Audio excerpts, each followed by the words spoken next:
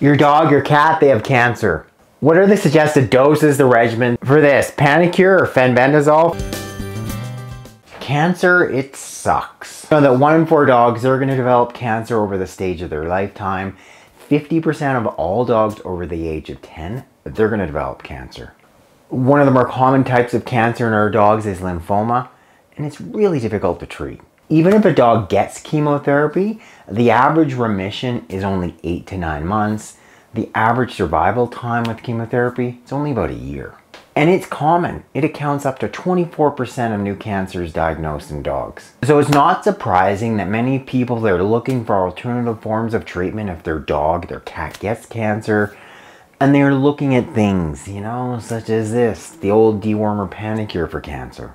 But is this the new magic treatment? Is it going to make a huge big difference if your dog or cat gets cancer?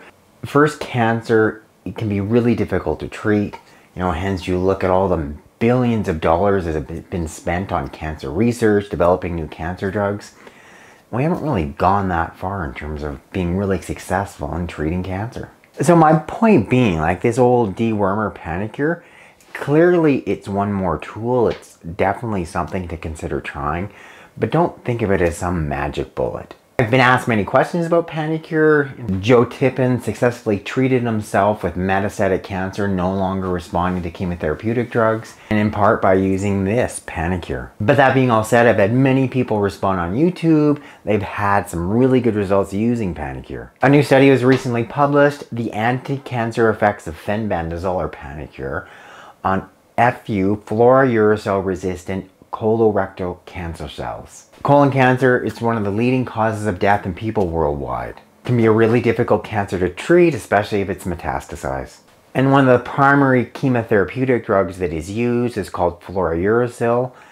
Really super toxic drug, can have some pretty serious secondary side effects. So these are cancer cells, colon cancer cells, they're resistant to fluorouracil, but they actually responded to the Fenbendazole in terms of it induced colon cancer cell death. This is obviously all in the early stages. They're not publishing protocols, and this is what they're seeing in a lab. So they're not yet applying it in the real world examples. But to know that there's a pretty safe and really repurposed animal dewormer, it's safe for people, it's safe for our dogs and cats, working on a serious type of cancer such as colorectal cancer, that's awesome news. It appears that Fenbendazole works against many of the cancer cells because it destabilizes the cell walls. It's known as a microtubule destabilizer. Clearly, I'm especially simplifying this. Cancer works in so many different ways. There's so many different subtypes of cancer. But when you look at the crappy odds of, even our best new chemotherapies, and that's what you get, an 8 to 9 month remission, it really makes sense to me, probably makes sense to you, starting to look at an array of different alternative options. Because in so many instances, like conventional treatment, it is not going to cure your dog or your cat. Tula were to get cancer, which I hope she never does, but 100% this would be one of my options. So what are the doses of Panacur for cancer? Like what are the regimens in people? Then what are the regimens in our dogs and cats? Joe Tippins used a relatively low dose of Panacur. He used 222 milligrams of Panacur daily. That's somewhere between 1 to 2 milligrams per pound. And he used that ongoing.